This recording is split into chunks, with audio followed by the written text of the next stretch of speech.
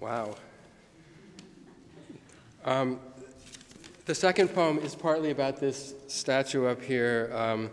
It's a poem called Saint, and it's a poem that I wrote 20 years ago, a couple of months after my brother's suicide.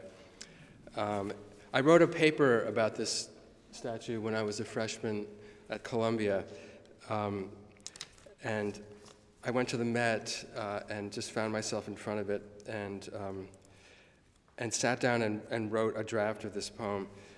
So it's kind of a private moment in a public space. It's called Saint. I find you where I found you years ago, stone saint from 15th century France, whom I can count on always to be here in this church-like corner of the museum. Forgive me for not visiting in so long. Now I want to tell you everything that has happened to me since I last saw you, but I can see by your deeply shadowed eyes that you already know. I place myself directly in your warm and comprehending gaze. I want to lose myself in the thick folds of your stone robe, in the ripples of your beard. The smooth dome of your bald head is the firmament of your compassion. Put down your heavy book and lay your hand gently on top of my head. Pray for me.